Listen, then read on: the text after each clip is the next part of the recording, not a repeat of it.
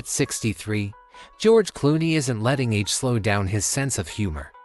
The Gravity actor took a playful jab at his longtime friend and co-star, Brad Pitt, during the promotion of their latest film, Wolfs, at the 2024 Venice Film Festival.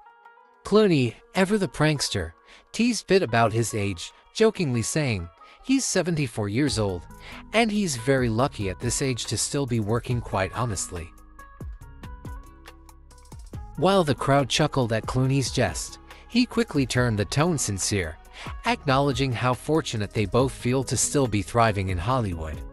Clooney, who has taken a step back from larger roles in recent years, reflected on the blessings of having a job and a successful career. The friendship between Clooney and Pitt is one for the books, dating back to their iconic collaboration in the early 2000s for Ocean's 11. Their bond was on full display on Sunday.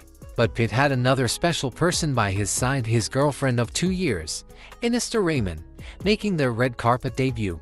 Pitt, 60, and de Ramon, 31, looked smitten as they posed with Clooney and his wife, Amal, 46, for the cameras. Inside the theater, the camaraderie continued as the stars danced and hugged while the audience rewarded their film with a 4-minute standing ovation.